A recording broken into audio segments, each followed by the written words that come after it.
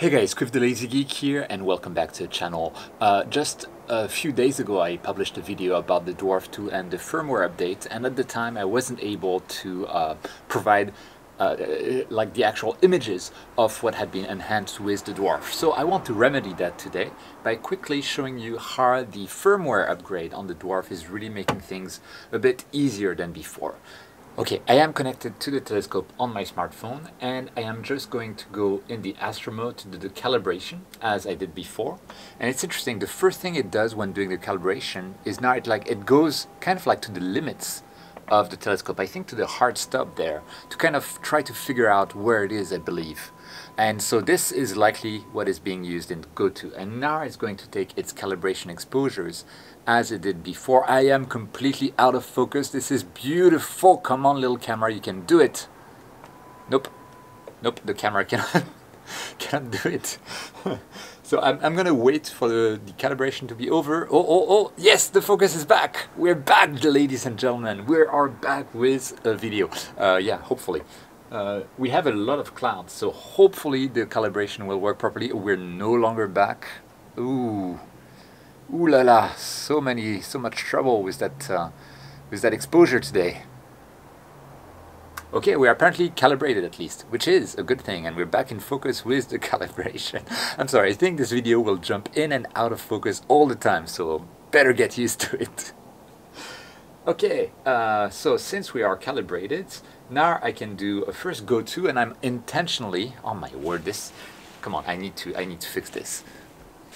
Okay, I think we're more or less back in focus. Anyway, first things first, let's try to slew to a planet. So we're gonna go auto go-to and Jupiter.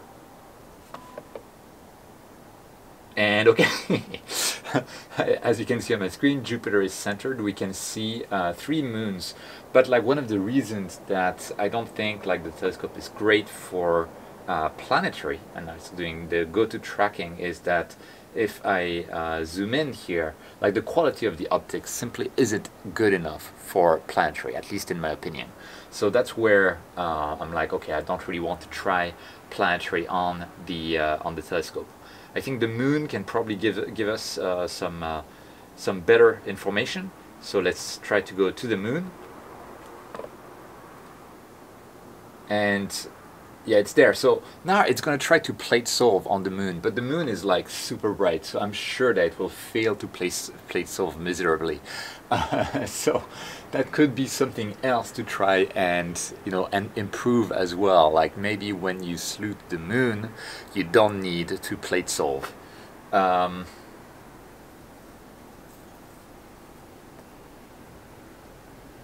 Yeah, we're on the moon at least, kind of.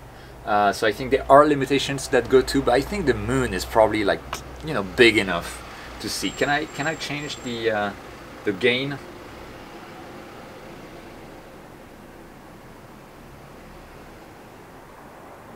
And the exposure time, so we can actually see the moon to some extent. Nice! It's a red moon because of the IR cut filter, or pass filter. Let's try to cut. And now we have a normal color moon, guys. Isn't that beautiful? Can I autofocus on the moon? Hey, yes, it worked. It autofocused on the moon. Yeah, well, okay, that's actually pretty cool. Maybe I should take a quick video of that. Okay, I'm just gonna take like a... Ooh, oh, you're...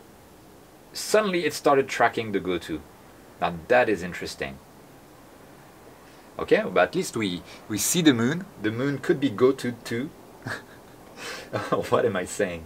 Okay, and we took a short video, and I'm also going to take a picture of the moon, because why not? Aha, we took a picture. Okay, let's go back to to real astrophotography. I'm just kidding, of course. So I'm gonna hide the wide-angle lens, by the way. I am going to enable the pass filter again. I'm going to put back the gain to 80 and the exposures to 1 second, just so that we can do the next test. Okay, so we've tested the go-to to the planet. It seems to be working pretty well. Although the moon, it had some issues at first. I think it's kind of normal, but it could be better. Now I'm going to go to intentionally to something that is not quite visible from my balcony yet, to show that the issue that I had with go-tos is kind of fixed now, hopefully. So now I'm going to M42, and M42 is like, you know, not gonna work. We're not gonna be able to play it solve because I'm like looking at my door that is very that is illuminated, so we don't see anything. The go-to is failing miserably, and so we can try to go somewhere else, like the Andromeda galaxy, and yeah, it's go-to tracking, but it's not going to work, little telescope. We're going to try to go to the Andromeda galaxy, and this time, last time it would have been completely lost. This time it is indeed trying to, and it has the galaxy. It's kind of like under clouds, but we can see kind of to the right of the center, the M31 galaxy is there, and it has centered it properly. So that's a big step forward for the telescope.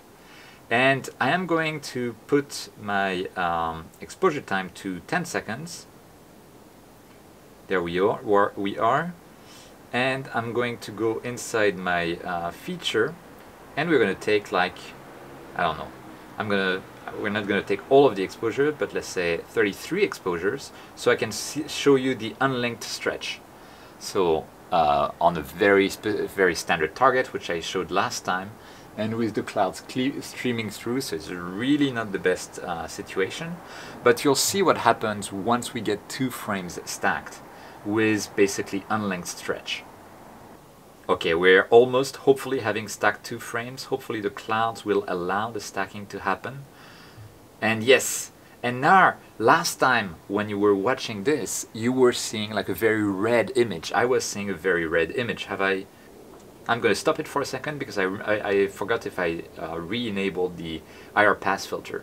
But you can see this was completely red. It's no longer completely red. However, as you can see, it goes back to like the wrong settings once it finishes the stacking. So I'm going to go back again, so it's back to the correct 1 second exposure settings. Okay, and let's double check. Yes, I was IR pass. So you can see even with my IR pass, which should make the image very red, just 1 second ago you were seeing that the image was really having a proper unlinked stretch, which is, honestly, it makes a massive difference. Okay, I'm gonna be back at 10 seconds. We're gonna try this again, and I want to see, like, with just 5 minutes of data, you know, how well can I see with just live stacking, so electronically assisted astronomy, how it happens. I haven't taken darks, so it's we're gonna see. It's going to be very interesting because you can actually see the walking noise going as a field rotation kind of thing. Okay, and now this is with fewer clouds. We're starting to get like some really good stacking with just 20 seconds, right? But like what used to be the last time that I showed you this super red is no longer red. We have a proper unlinked stretch done, which means that all of the RG and B channels are aligned together rather than allowing one channel to overwhelm the 2 others, like we had with red before.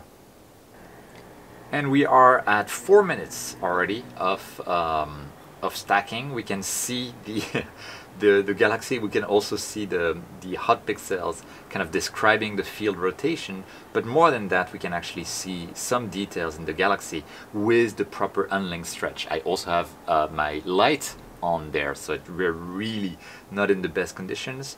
And I can still play with the histogram to kind of increase the contrast as I want, as long as I don't mess it up completely. Yep, we can see the Andromeda galaxy pretty well for just 4 minutes from Tokyo, and this is like just the live stacking. I could take like Astro Darks with the menu on the top right there, although it only applies if I take 15-second exposures. For now I've taken 10-second exposures. But you can see we've looked at the new features in the firmware, and you can see why I was so excited, because this unlinked stretch in particular makes a huge difference, and also the ease of use of the telescope is much higher than it used to be. There's still some things to be ironed out, like the moment that we get to all 33 exposures stacked, this image will disappear. It will be available from the album, so I'll be able to access it from the album, but we'll be back to the weird settings for Astro until I perform another go-to. And here we are. I think we've done with the stacking, and boom, it's gone. So we can still access it via the album, which likely should be this one. Hopefully it's going to be actually visible. Yes, there it is. So it is still accessible, but I don't have access to the histogram directly anymore in this view, right? So that's still like something that ideally should be ironed out. Either you keep the image displayed, or you have the histogram available in the album. But yeah, I mean, big enhancements in the firmware, and it really bodes well for the future in terms of this little telescope, which again, it has tons of limitations, right? But for the price and the portability, it fills a niche. And while a lot of people may not need, a telescope for this niche, I think a lot of other people kind of want to have such a nice toy / to some extent tool to play with. My next video with the Dwarf is really, I hope to go to a dark zone with it. Currently my car is being repaired, so that's going to take a bit of time. So probably like in mid-January, hopefully, during the next when the moon starts not being full anymore. I don't remember when it's going to be in January, but I'll travel to a darker spot to really put this telescope through its paces in a darker zone, which for me means Bordeaux 4 or 5. With that, thank you so much for watching. Don't forget, whenever you can, to look up at the stars, and I'll see you next time.